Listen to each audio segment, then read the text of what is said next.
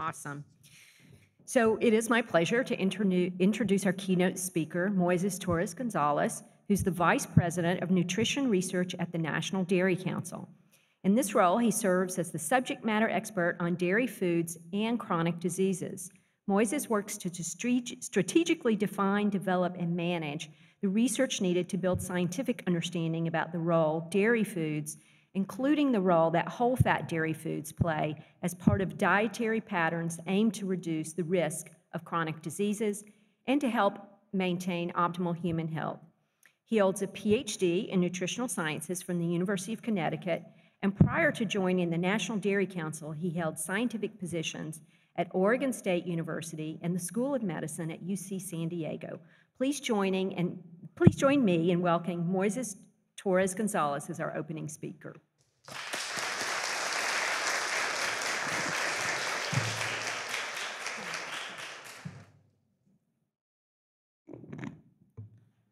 Good morning, everyone. Thank you, Thank you, Dean Glenda, for the kind introduction. And also thank you to the Dairy Innovation Hub for inviting me today to participate in this very important event. It's for me an honor to be here today, and more because I will be talking about a topic that I'm very passionate about. This is about wholemeal dairy foods and cardiometabolic health.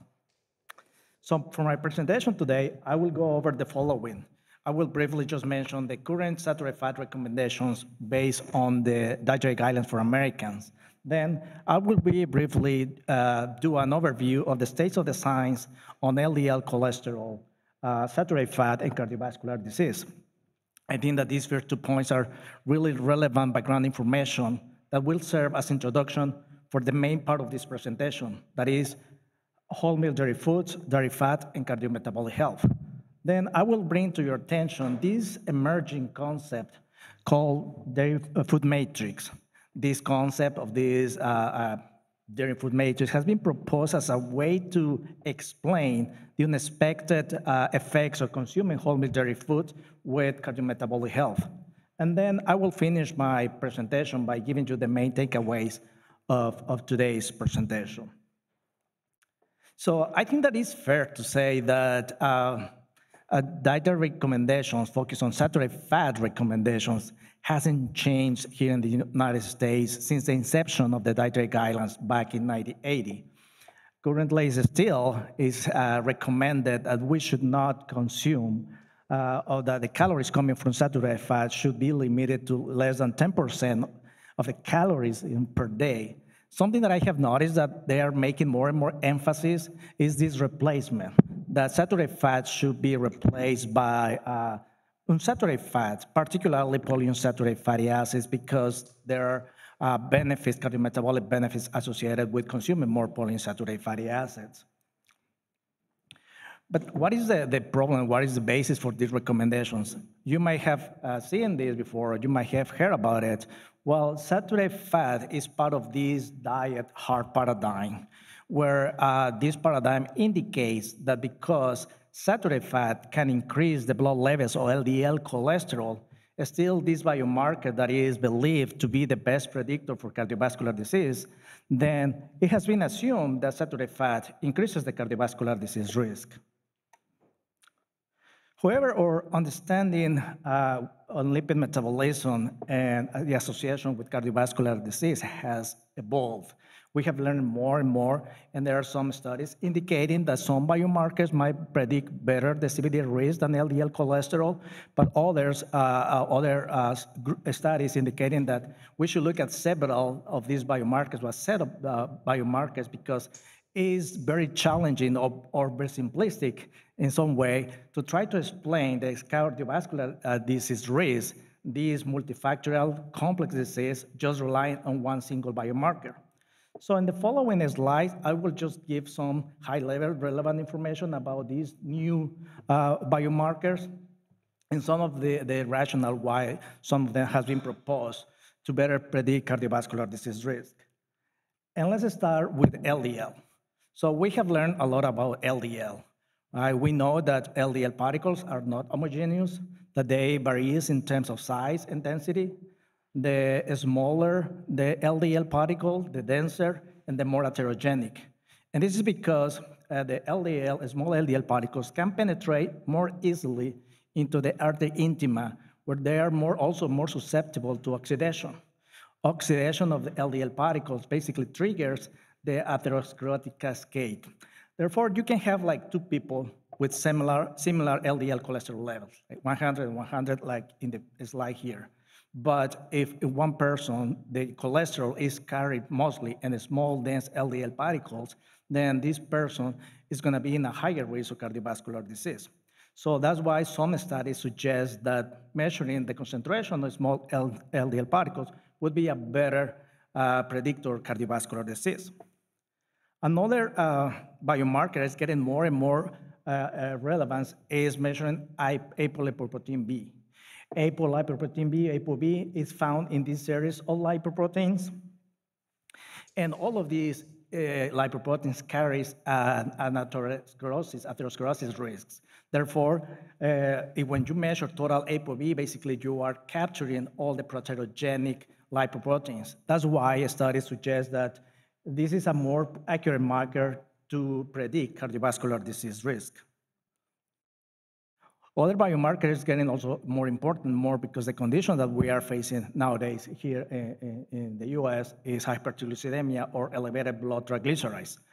Hypertriglyceridemia is an independent risk factor for the development of atherosclerosis cardiovascular diseases, even after correction of other risk factors. Interestingly, like high plasma triglycerides is often correlated with low levels of HDL cholesterol and also with higher concentration of small dense LDL particles. Also interestingly is that high fat diet seems to be very effective to decrease the blood levels of triglycerides, and high carbohydrate diets, mostly composed of simple carbohydrates, can increase the blood triglycerides. The other important component for the disease prediction is related with the HDL functionality. It's no longer important just to have high blood levels of HDL cholesterol, but also to determine the efficiency of this HDL to basically carry out its function, that is cholesterol efflux, meaning that the capacity that HDL has to pick up the cholesterol from the extrahepatic tissues, bring it back to the liver, and then in this way is excreted. So in this regard, ApoA1 is really important for the HDL functionality. Basically, ApoA1 determines the functionality of HDL, but also ApoA1 by itself, it has very important anti-cardiovascular functions such as anti-inflammatory or antioxidant activity. Studies have shown that efficient HDL cholesterol efflux capacity is associated with reduced risk of atherosclerosis. On the contrary, dysfunctional HDL reduces the cholesterol efflux capacity of HDL, but also the antioxidant and anti-inflammatory activities of HDL. Other biomarker that is being recognized more and more is inflammation, and actually cardio-metabolic diseases are recognized as low-grade chronic systematic inflammatory diseases. Some pro-inflammatory cytokines have been associated with increased risk of cardiovascular disease, such as CRP1, IL-6, IL-1 beta, and tumor necrosis factor alpha. And the other one is the little lipoprotein A. And here, this is independent risk factors for cardiovascular disease. Studies suggest that these involve in thrombogenesis, but also contributes to the onset and progression of atherosclerosis. Even though it is believed that the levels of little lipoproteins are genetically predetermined, there are some studies that indicate that intake of trans fatty acids from partially hydrogenated vegetable oils increases the levels of lipoprotein A, but also studies show that when you decrease the saturated fat intake, there is an increase in little lipoprotein A. Now, this is related with LDL lipid metabolism, but also we have getting more evidence coming more from prospective type of studies that basically you can collect and follow a participant for a long period of time. In that way, you can look for association between different lifestyles with hard endpoint of diseases. In this regard, we have seen more and more evidence coming from observational studies and meta-analysis, systematic reviews from observational studies that indicate that saturated fat consumption might not be linked with cardiovascular disease. One of the first studies that kind of shake the status quo on saturated fat was the one published back in 2010.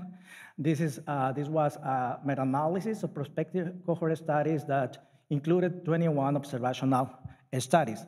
Basically, this study found that there was no significant evidence that concludes that consumption of saturated fat increases the risk of coronary heart disease, stroke, or cardiovascular disease. 4 years later, it was published this other paper that also caused a lot of controversy in the community, in scientific community. And the reason for this, it was because 2 things. First, confirm what this first study published in 2010 found, meaning that consumption of saturated fat was not associated with increased risk of coronary heart disease. But the second part of this is that also found that consumption of polyunsaturated fatty acid did not also decrease the risk of cardiovascular disease. So basically, the conclusion from this study was that the current evidence didn't support cardiovascular guidelines that encourage high consumption of polyunsaturated fatty acids and reduction in total saturated fats. A year later, the WHO commissioned this systematic review meta-analysis looking at the association of saturated fat intake and trans fatty acids related with total mortality, cardiovascular disease, and type 2 diabetes. What interesting related to saturated fat is that this study basically confirmed what these other 2 studies found, that saturated fat were not associated with all-cause mortality, cardiovascular disease, coronary heart disease, ischemic stroke, or type 2 diabetes. Experts supporting the saturated fat recommendations criticize these previous studies, indicating that at the end of the day, what these studies were doing is comparing saturated fat intake with carbohydrates, simple carbohydrate intake. That's why they were finding no differences, or they were not finding that saturated fat increases the cardiovascular disease risk. For that, the discussion of saturated fat was refocused, and now they were making emphasis, and we should pay attention to what you are comparing to, meaning with what other micronutrients or type of fat saturated fat is compared. So with that in mind, basically they established this type of replacing statistical modeling studies, where they basically do this exercise to see what happens if you substitute saturated fat with a isocaloric amount of other type of fats. What happens with your cardiovascular disease risk? And as you can see in this graph, for instance, when you substitute saturated fat with trans fatty acid, basically this results in more detrimental effects. However, if you substitute saturated fatty acids with MUFAs, PUFAs, or complex carbohydrate, then you see a benefit. There is a reduction on cardiovascular disease. And the benefit is greater for if you consume or you substitute saturated fat with PUFAs. And you didn't see any benefits if you substitute saturated fat with simple carbohydrates. And basically, this is what these experts were indicating, that when you compare saturated fat with simple carbohydrates, that's precisely you don't see any benefits. And this is basically one of the basis by the current recommendations by the dietary guidelines for Americans, but also by other health authorities, such as the American Heart Association, where they make emphasis that we should lower our saturated fat intake and replacing it with unsaturated fat, especially polyunsaturated fatty acids, because this will lower the incidence of cardiovascular disease. What is kind of interesting is that the study that I showed before has been replicated here in the US. When they has been tried to do the same outside of the US, these findings have not been replicated. For instance, this is a study that was published 3 years ago that used a cohort study from Europe. They also look at dietary fatty acids and nutrient substitution with the incidence of coronary heart disease. What they found is that when they look at just total fat and the different type of fat with coronary heart disease, they found no association of dietary fat and type of fat with coronary heart disease.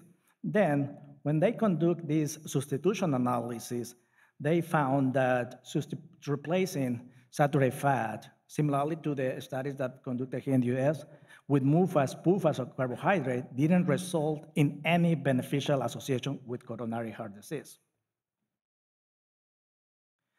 And if we add another layer to this discussion, I think that on one hand is being recognized more and more that switching fat does not necessarily result in overall more nutrition practical food choices. What that means is, we know that some sources of saturated fat are also very important sources of very important essential nutrients required for optimal human health. So with that in mind, this group of investigators, what they did is do this replacement modeling type of work and using as a case study whole meal dairy foods, and they replace these sources of saturated fat with sources of PUFAs and MUFAs. And they look at what happened at the dietary patterns if they do this replacement in terms of nutrient contribution.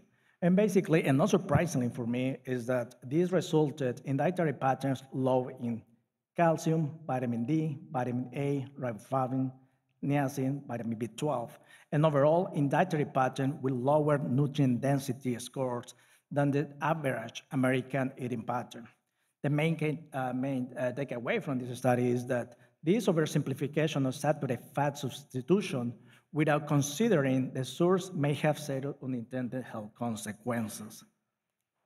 Now, we take all these pieces together. Basically, this diet heart paradigm, it seems like it's more complex. In other words, is that there's a story between saturated fat in cardiovascular disease is more complex than we thought. With that, now we are moving on and talking about whole meal dairy foods and cardiometabolic health. Because the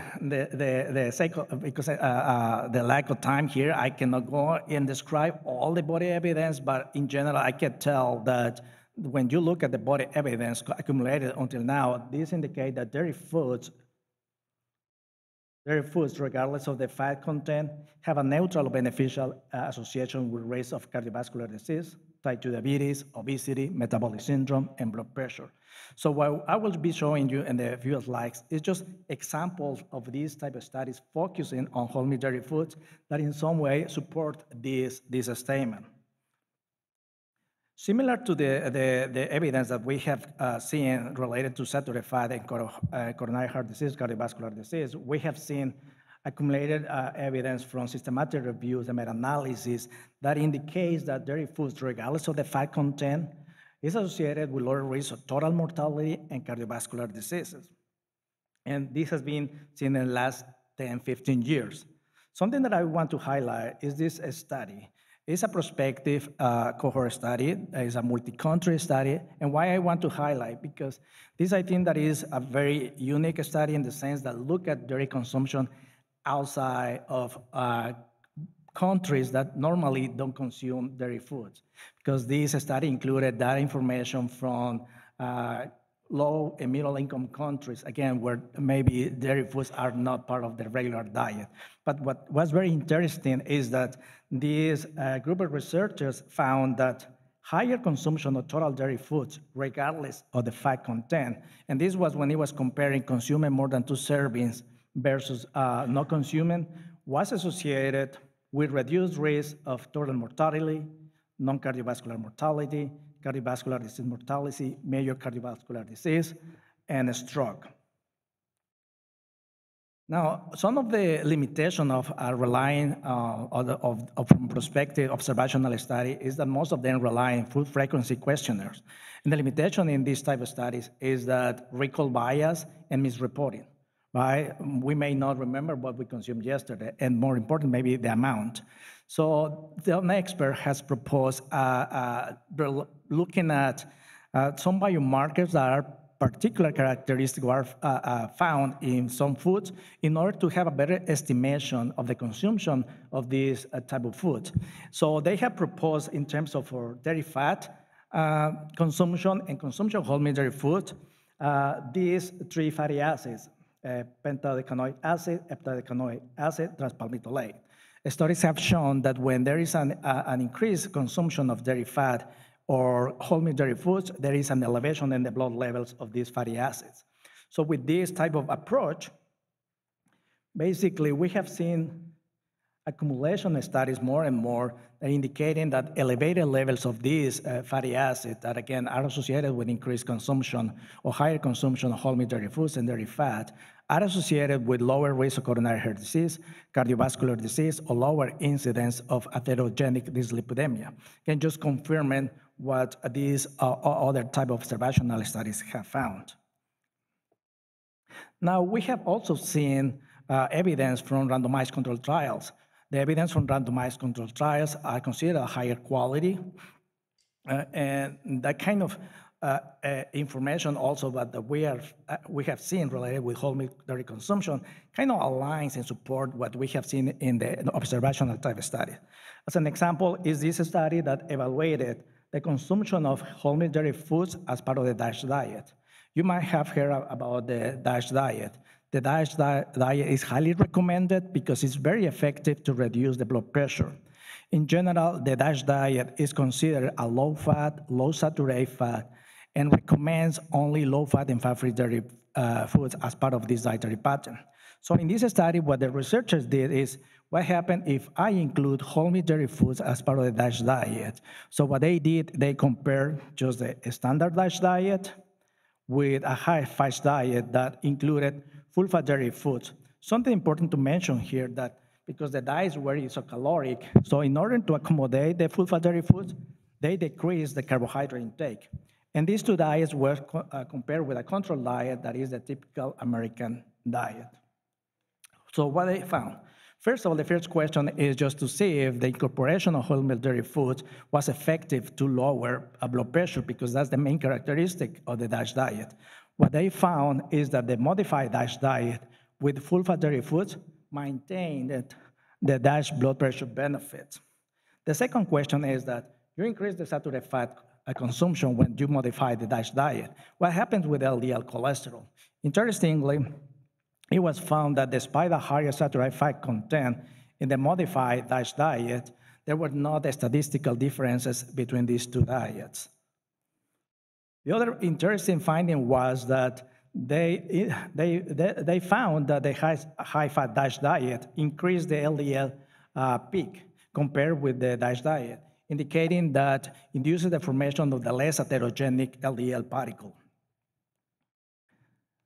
Now, what happened with other lipid biomarkers? Some of the negative benefits, if you will, related with the standard DASH diet is that some studies have shown to decrease blood levels of HDL cholesterol and to increase the blood levels of triglycerides. So this study found that the modified DASH diet did not decrease the blood levels of HDL cholesterol when compared with the control diet, and also the high-fat DASH diet significantly reduced plasma triglycerides compared with the DASH diet. The findings from this study indicate that full-fat dairy foods could be incorporated into the DASH dietary pattern without impairing its positive healthy effects on blood pressure, and is perhaps superior in terms of blood lipid profile. We have seen another type of studies that also have compared the consumption of regular fat dairy foods with lower varieties. For instance, this one that compared the consumption of regular cheese with reduced fat cheese. This was a parallel intervention trial for 12 weeks in subjects with two or more characteristics of the metabolic syndrome. At the end of the study, basically, there were not statistical differences among the three groups related with total cholesterol, LDL cholesterol, HDL cholesterol, and any of the other biomarkers that were determined. This other study was conducted in healthy individuals, and they were asked to incorporate into their diet skim milk or whole milk. Not other dairy products were consumed. So at the end of the study, they found that despite of a higher consumption of saturated fat and overall high energy intake. When the participants were consuming whole milk, there were not statistical differences related to total cholesterol, LDL cholesterol, triglycerides, insulin, glucose, and was also interesting that whole milk intake increased the levels of HDL cholesterol. This last one compared a control diet with a diet that consumed low-fat dairy foods and full-fat dairy foods. And the participants in this study were just asked to incorporate these foods into the diet. So at the end of the study, they found that there were not a statistical difference among the three diets related with total cholesterol, LDL cholesterol, HDL cholesterol, triglycerides, free fatty acids, and blood pressure, can just indicating the same kind of alignment related with the evidence that we have seen from observational studies. So what about obesity? This is another important limitation of not recommending, or barrier for not recommending whole milk dairy foods. The whole milk dairy foods contain more fat and therefore more calories. So there is this idea that when you consume foods that are rich in fat, because you are ended up consuming more calories, that would increase the risk of obesity. And we are facing obesity crisis globally. So related with whole milk and the association with obesity is also kind of interestingly, because from observational studies, we have seen that this hypothesis that dairy fat or high fat would increase the risk of obesity basically doesn't apply to whole milk dairy foods, and suggests that high fat dairy fat consumption within typical dietary patterns is actually associated with lower risk of obesity. This is a study that was conducted here in the US. They look at the association of the typical foods consumed here in the US with gain weight every 4 years. The participants were followed for 20 years. So every 4 years, they were checking the body weight. And I will focus here on dairy foods. In general, we can say that actually dairy foods were either positive or neutral in terms of reducing the risk of obesity. Just to highlight here some of the findings. For instance, in this graph is indicated that each serving of plain or artificial sweetened yogurt was associated with actual a loss of weight when for every 4 years. And related to whole milk, here is each serving of whole milk or low-fat meal was not associated with gain change every 4 years. At the end of the day, this basically supports that, well, whole milk doesn't increase the risk of obesity. This other study, they look at also consumption of milk in women and look at the obesity risk. The women were followed for 17 years, and they found that those participants, those consumers, or those individuals that are reporting to consume more whole dairy foods, they have a lower risk of obesity after 17 years. So what about type 2 diabetes? There is a correlation that the increase in obesity that we have seen is also associated with increase in type 2 diabetes. And actually, obesity and type 2 diabetes are known as the twin diseases. Well, related to whole milk dairy food and also using the same approach, looking at these biomarkers that I mentioned earlier, is the studies have shown that those participants with the higher levels of these particular dairy fatty acids, they have lower risk of type 2 diabetes. And this was based on a study conducted here in the US. A similar study, but including data from 12 countries, confirmed or find similar results, where they found that higher circulating levels of fatty acid biomarkers of dairy fat consumption, C15, C17, and transpalmitoleic, were associated with lower risk of type 2 diabetes. And more recently, there was published this paper that they look at the whole fat dairy consumption with the risk of metabolic syndrome, type 2 diabetes, and hypertension. This also was a multi-country type of study. What they found is that when the participants reporting to consume more than 2 servings of whole milk dairy foods, this was linked to 28% or lower prevalence of metabolic syndrome. And when they found that participants were reporting to consume 3 daily servings of dairy foods, including whole milk dairy foods, it was linked to 14% or lower incidence of type 2 diabetes and blood pressure. So at the end of the day, basically, it seems like whole milk dairy foods could have benefits rather than negative impact on health. So what is in whole meat dairy foods? Is there something different? So I want now to introduce the dairy matrix, as this has been, again, an emerging concept that has been used to explain this unexpected result of whole meat dairy foods. But before getting there, let's just have a good understanding what's the food matrix. Basically, the food matrix can be defined as the nutrient components and also the physical and chemical interaction of these components within the food that can affect the digestion of food, but also the absorption, the bioaccessibility and viability of nutrients, but also the formation and probably to make easier the absorption of bioactives. And that is something that is being more and more recognized in food, bioactives. As you can see here, bioactives are defined as a constituents in food other than those that meet basic nutritional needs, meaning that these compounds have a positive health benefits. Now, this same concept can be applied to dairy foods, and it's called the dairy matrix. And basically, this concept invites to look at dairy foods beyond just a simple delivery of nutrients. Basically, if we want to have an idea how we think about dairy matrix, is that the whole is greater than the sum of individual parts. And also that the presence or absence of individual nutrient did not determine the health impact of a food in a human disease or in a human health. We know that, for instance, milk provides these essential nutrients. There is no question about it, but also the importance how these nutrients are found in dairy are very important.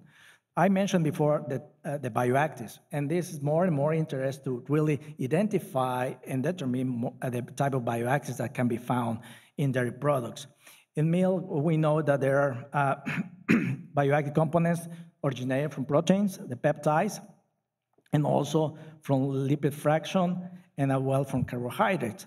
Briefly related to peptides, well, I think that this is some of the ones that are more studied, and studies have shown that bioactive components from protein origin, these peptides, they have shown in vitro and animal models antioxidant, anti-inflammatory, antimicrobial, antithrombotic, and antihypertensive, and glucose control benefits.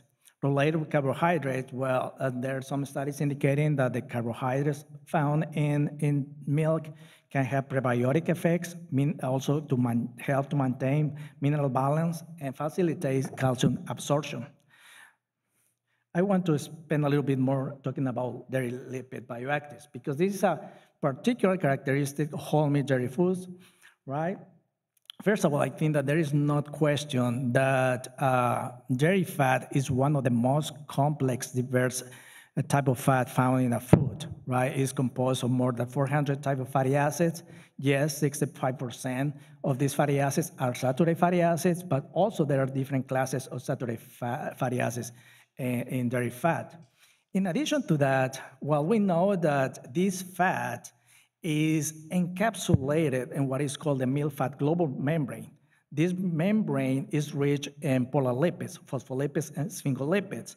Now, the studies are indicating, for instance, the different type of fatty acids, but also polar lipids may have bioactive activities. Related with a short chain, medium chain, long chain fatty acids, some studies have shown that could be very useful to weight management. Some of them has been proposed to activate the oxidative metabolism in mitochondria, therefore increases the fat oxidation. Or chain saturated fatty acids, as I mentioned before, and trans fatty acids.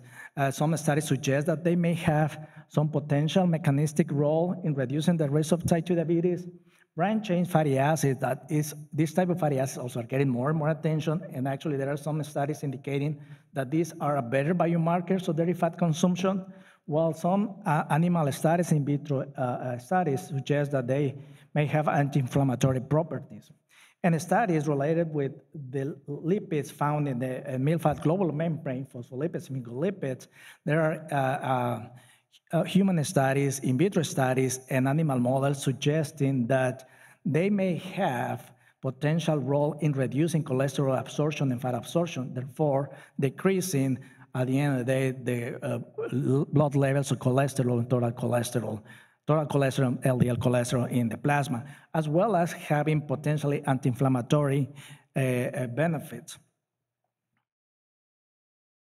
So something that also is important to mention is that dairy matrix is not created equal. There are different dairy matrices, depends on the dairy product, right? We have the milk, which is a liquid type of matrix, but then we have the matrix of yogurt that is semi-gel, semi-liquid, and then we have the matrix of cheeses, mostly hard. And each matrix has its unique nutrient and bioactive content, and also that could make or differentiate each of these dairy products in terms of the benefits associated with human health. So talking about, for instance, cheese. Cheese has a bad reputation, right? Even when we love cheese, cheese has a bad reputation because the sodium content and fat content, right? Because the sodium content, people assume that it's going to increase the risk of hypertension, and because the saturated fat content, people assume that it's going to increase the risk of cardiovascular disease. However, what is very interesting is we are seeing more and more studies indicating that actually cheese have the opposite result. For instance, this relatively recent, that was published last year, meta-analysis looking at cheese and overall human health, they found that cheese was associated with reduced risk of all-cause mortality and cardiovascular disease mortality, with lower incidence of cardiovascular disease, coronary heart disease, stroke, type 2 diabetes, total fracture, and dementia. No link with incidence of high blood pressure and prostate cancer or with cancer mortality. The conclusion from this paper was that the findings indicate that cheese consumption has neutral or moderate benefits for human health.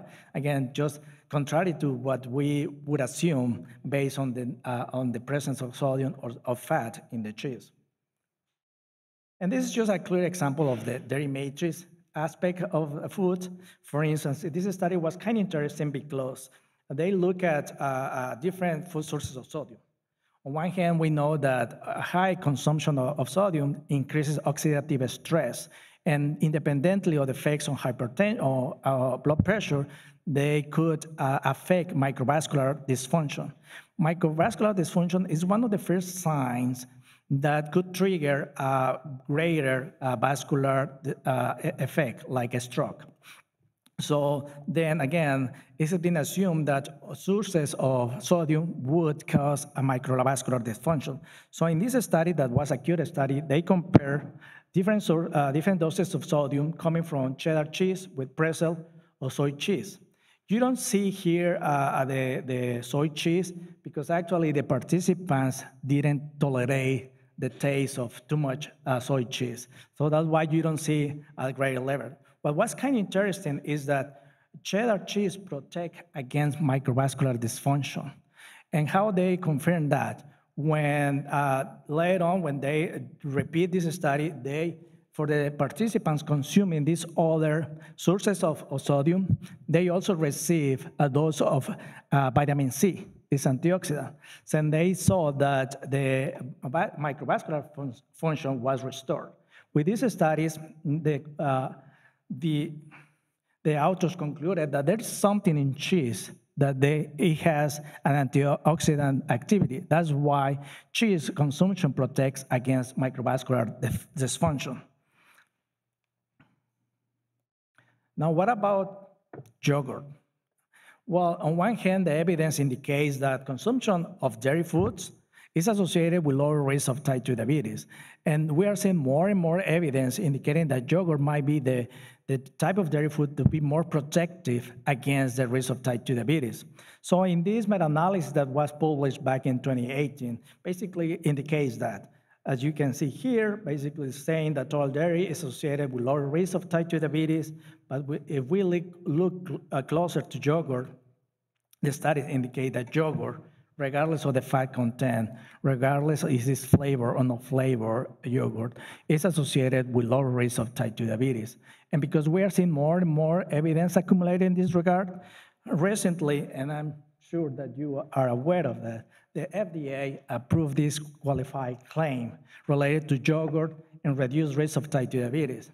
And again, if you check these approved qualified claims, the FDA did not make any emphasis that the type of yogurt that you should consume is low fat or fat free. It says yogurt, right? Because again, the evidence here is strong, indicating that consumption of yogurt, incorporated yogurt in your diet, will help to decrease the risk of type 2 diabetes. Could be the microorganism present there, could be the bioactives that can be produced in the fermentation process, or the overall yogurt matrix. That is also more research in this regard that is needed. So the matrix actually has been proposed by global experts in this regard, and they recommend that they should be considered. Should be considered for future dietary recommendations. They published this position paper in the Journal of American College of Cardiology, and they basically make the point that a food-based approach to guiding saturated fat intake is warranted. And they acknowledge that foods have very complex matrices, and their health effects cannot be predicted by the content of any individual nutrient. And they put as an example of these type of foods like that provide saturated fat, whole milk dairy foods, unprocessed red meat, and dark chocolate. Also, they make the point that the new recommendations should emphasize food-based strategies that translate for the public into understandable, consistent, and robust recommendation for healthy dietary patterns. At the end, again, they are just making that some foods are more than simple delivery systems of nutrients. So we should look at a more complex type of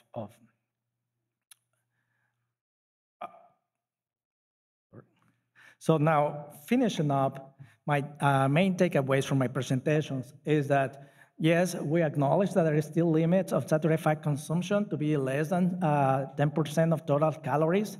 This is in case of the DGA.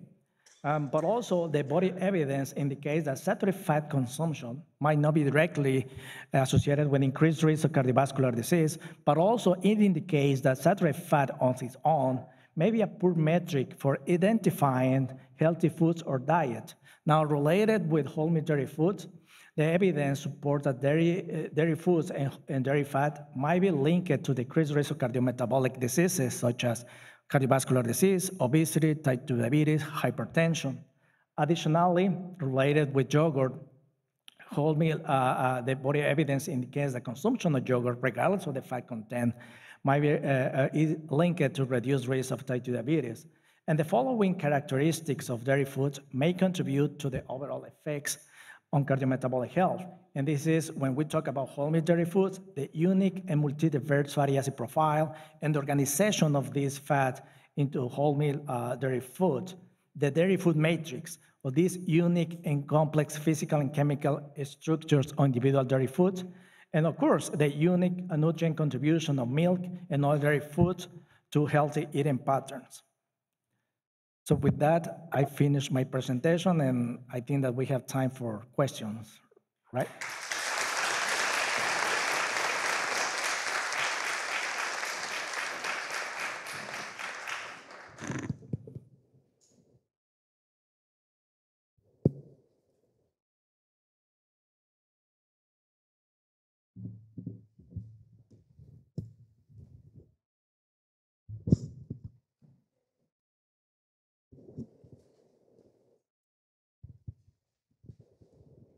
Well, thank you very much for your presentation. I know dairy was amazing, but now you are just telling me go back to 2% and no more skim milk for me. So, but my question is regarding, you said the LDL particle size matters. When you go to the doctor and you get your results, do they take that into account or what do they measure there, or like do they take density in the equation? No, that's a great question. And the discussion about that is currently is not part of these regular blood analysis that they do, because some of these, for instance, results I have been showing is more for research purposes, so there is not still like not expensive way to measure in a clinical setting. But what I have heard, and also being in these type of discussions, is that there is this really interest for cardiologists to include determination of not only the LDL particle size, but also ApoB and little lipoprotein A. I know that in some private institutions, they do that. For instance, Mayo Clinic can do that, but no one could afford to go to Mayo Clinic, right? So I know that there is some interest that those can be integrated, again, in just the regular lipid profile analysis that you do when you go to the doctor. Yeah.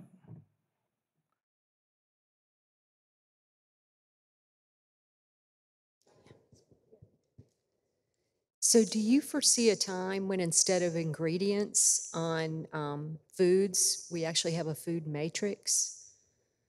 Talking about all those components. So instead of milk, a list of the things that you listed were bioactives. Yes, I think that from the dairy perspective is that we are going in some way, because what is interesting also that we thought that we know everything about dairy foods, right? We know all about compositions, but we learn more and more, and we're identifying more and more bioactives. Of course, there is this interest to isolate these bioactives and incorporate in other foods. We're having the idea that they could provide these benefits that have been shown in some studies. I am a lipid type of guy. I love lipids, so I would see these evolving related with polar lipids. For instance, some of the studies that have been conducted in human studies, they incorporate these polar lipids, for instance, in cheese. They add it to, I don't know, whipping cream. So then there is this idea to kind of get these bioactives incorporated in different foods with the idea that can provide those benefits. At least in a couple of human studies, those benefits have been confirmed. So I think that there is a big opportunity for innovation, for instance, product innovation. Mm-hmm. As long as the microphone is in this corner of the room here. Mm-hmm. I'm just curious if some of the beneficial effects that you mentioned, and you can think specifically about the lipids, depend in part on the age, right, through the lifespan of people. How does that play out? Great question, great question. For instance, some of the evidence that we have from observational type of studies have been done in adults. But also, I think that it's hard to say that only a certain population based of the age, because, for instance, the prospective observational studies, they include sometimes participants 48 years and older, some other like 20 years and older. Evidence from randomized control trials, for instance, normally they also have a big range of age when they include the participants. So I feel like in some way it's safe to say that could have these beneficial effects across the lifespan. However, now with these trends about, for instance, precision nutrition, personalized nutrition, something that can be said in a speculative way is that some people, some subjects might respond better to certain dairy foods than others, or some dairy products may show greater benefits in certain people than others. And that's why I was kind of putting the example of this, the study that was conducted in 21 countries, because again, the idea is that most of what we know about dairy foods health benefits have been conducted in countries that they consume dairy foods, right? That is part of the culture. So in these other ones, for instance, the idea was that, well, maybe those benefits that you are seeing in the US might not be seen in this country where dairy is not part of the culture.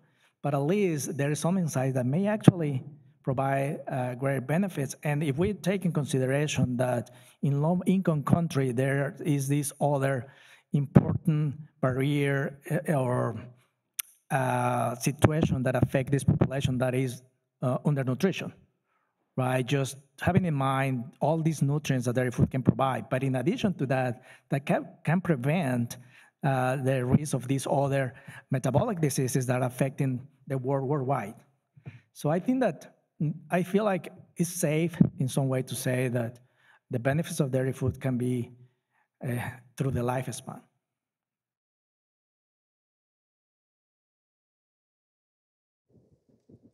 Hi, this is a similar question to the age, but in those studies where they had the multiple countries and just very longitudinal, how did they control for the fact that they were eating other foods? They weren't solely eating dairy.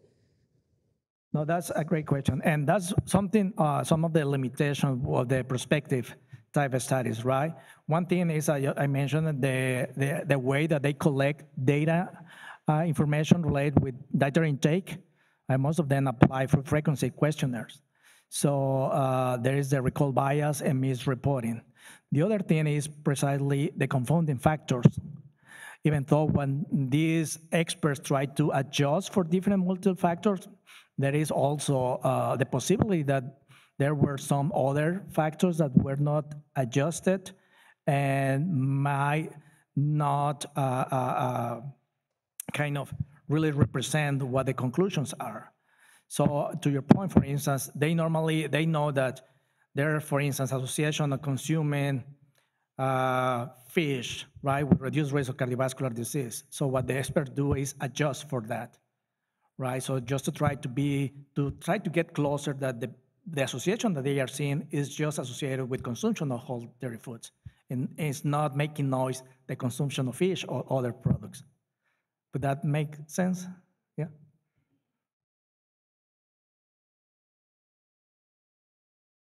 Anybody else? Oh, we've got one right over here. I'm coming, Marta.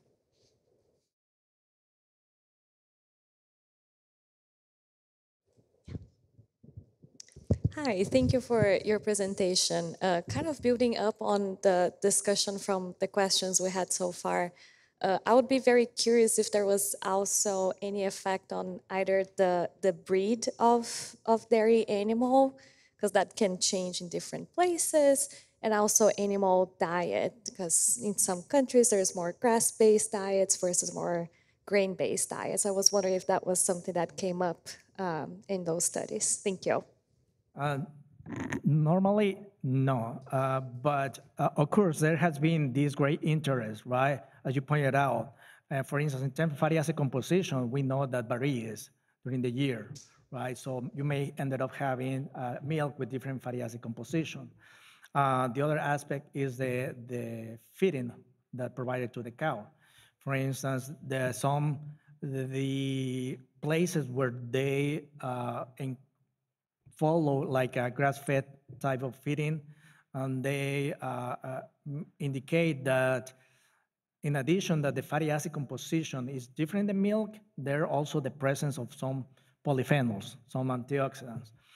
And the question there is, as this is translated to better benefits, I think that we don't know yet, because when, for instance, when we are doing these different analyses across the globe, right, you basically put all together. So it's different to think, okay, no, let's just analyze dairy products that come from cows that just was grass-fed versus conventional.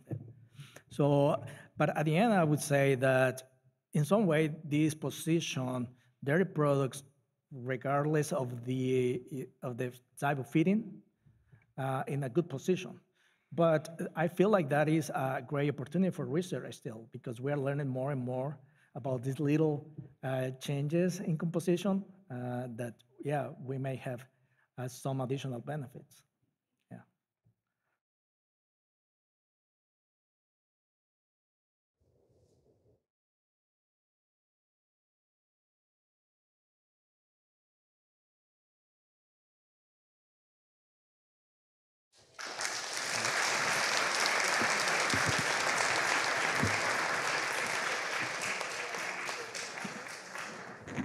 All right.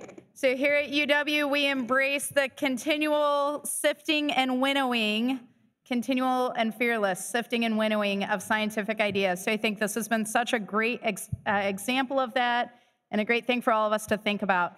If you're really interested in this type of research, the Dairy Innovation Hub has funded several projects in this area. with health-enhancing benefits of cheese all the way to incorporating bioactives from dairy into other products to improve their characteristics. So I encourage you to check out the project showcase on the website if you haven't, where all of the projects we've funded are shared on there, and you can reach out to the researchers on that. So with that, to kick us off and to put us all in the mindset of great inquiry and collaborative thought processes, I would encourage you to refill your coffee, maybe check out some posters on your way. We're going to move into the breakout rooms for those sessions that will start at 10 and go until noon, so they'll go right up to lunch. One of those rooms is down on this floor to my left, and the other one is down one floor, and you'll follow signs to get to those. So remember, you have two priority areas to pick from this morning, and then this afternoon you can pick from the remaining two. So grab some coffee, say hi to people from across the room, and head to those breakout rooms. We'll see you back here at noon for lunch. Thank you.